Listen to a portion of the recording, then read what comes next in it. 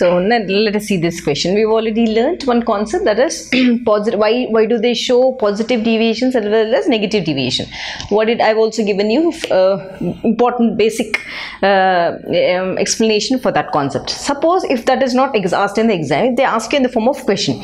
We've already seen one question for positive deviation where they've asked me to explain based on structure and polarity. Now let us see this question. They're asking us solutions containing chloroform and acetone show negative deviation, they said, okay, from Raoult's law.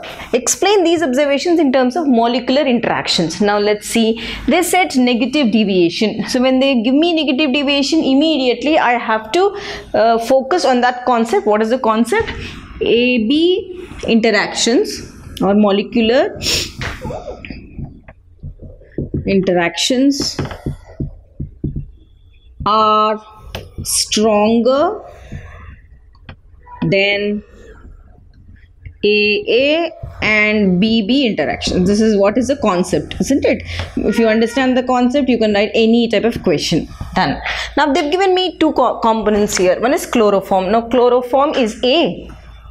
So chloroform and acetone. Done. Anything. You can take A and B. Let me take A as acetone, B as chloroform. Let's write acetone here and chloroform.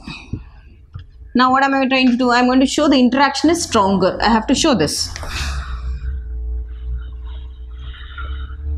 This is your acetone. Oxygen is partially negative.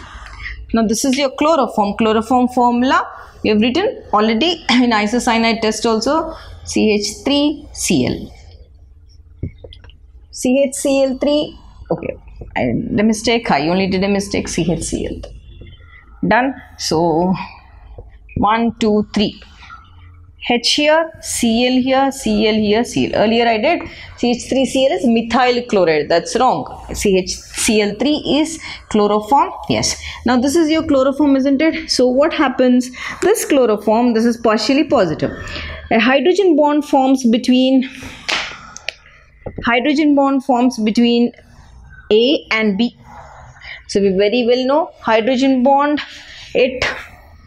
Most important thing, A and B, that is your acetone and chloroform, are going to exhibit intermolecular hydrogen bonding.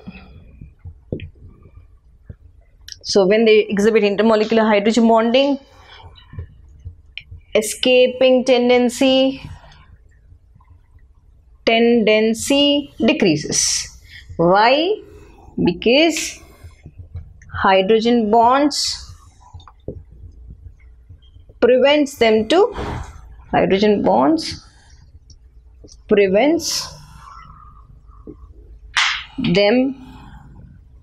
are stronger. First of all, that is important. Hydrogen bonds, because hydrogen bonds are stronger. Because hydrogen bonds are stronger, it prevents both these molecules to break and then vaporize.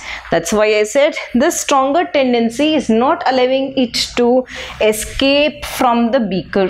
This is your A, B, this is your strong, and it will not escape. That escaping tendency is difficult. When it is difficult, exerting pressure back, escaping will also be difficult. That's why it shows in the graph negative deviation, negative deviation, negative deviation. This is your concept.